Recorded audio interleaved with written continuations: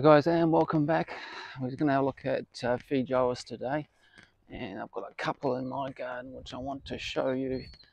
We've got this one here, and this one here. It's pretty much at its full size. It's around about sort of 3.5 meters by about 4 meters. So Feijoas do get pretty big. So if you are growing them in your garden, you do need to leave a little bit of space, especially if you're not going to prune them. You can prune them, which is kind of handy. You can clip them. They will respond to a light clipping or even a hard clipping. Then you can make them into a hedge. We'll just have a look around. This one here, for some reason, this year has not fruited. And I'm not sure why.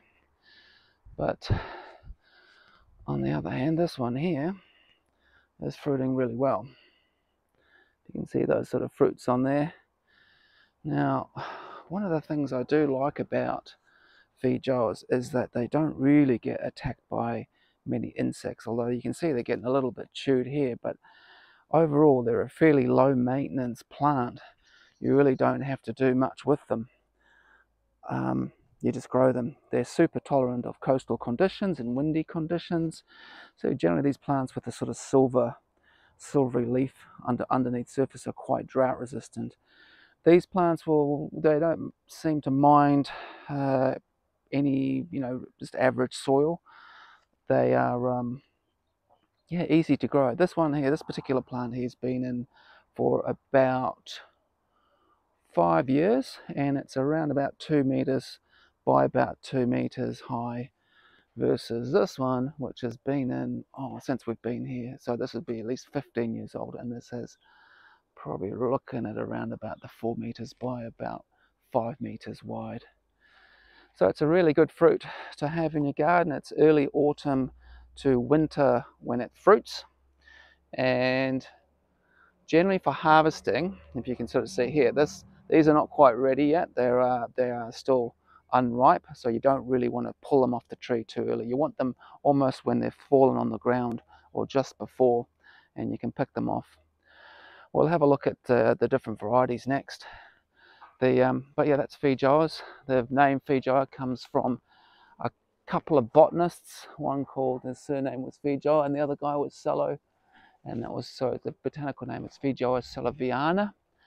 And I believe this one was Mammoth, and I think that one I bought was Unique. Both good varieties.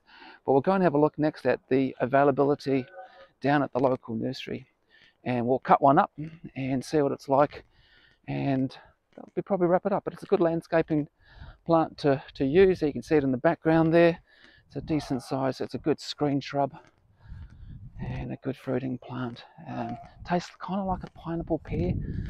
I wouldn't say it was pineapple though, but yeah. Okay guys, we'll go down to the nursery next. We'll see you down there.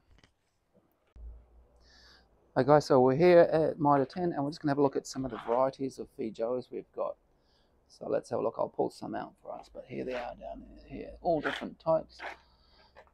We've got this one here, which is Feijoa Antoinette. It's an early ripening one, and it's got extra large sized fruit, very sweet, very good storage, strong grower, but not overly vigorous. The semi-upright habit, 4x4. Now, one of my favourite ones is this one here, which is Unique. Now, so it's very early and a good keeper, medium-sized fruit, smooth, juicy, flesh, and mildly aromatic, 4x3, self-fertile, upright, spreading habit. So most of these Feijoas are partially self-fertile. Some of them are, the more you have, the better they fruit. That is one of the things that is sort of fairly common with most fruit trees, is that they do better when there's a lot more of them. This one's called Apollo. Now, what does it say about Apollo? Attractive evergreen tree, useful for hedging, bright red flowers around Christmas time. Most of them flower around about Christmas time, followed by delicious fruit, feed, high nitrogen, semi-self-fertile.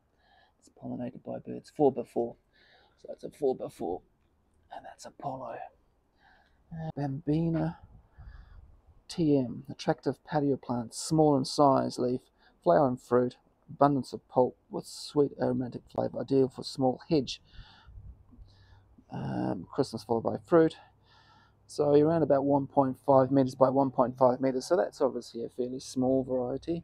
Okay guys, that shows you what they are. I mean, if you have to buy these fruit in the shops, you're looking at about $13 a kg. So here you can buy them roughly from anywhere about between $20 and about $35 for a plant, depending on size. So let's have a look. Probably next we'll have a look at probably opening one of these up and seeing what they look inside. Okay guys, it's time to cut one of these in half.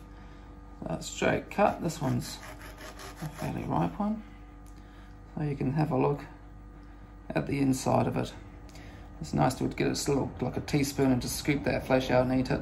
It's quite nice. Right, that finishes the topic on Feijoas. If you found this useful, please give it the thumbs up. Otherwise, we'll see you in the next video.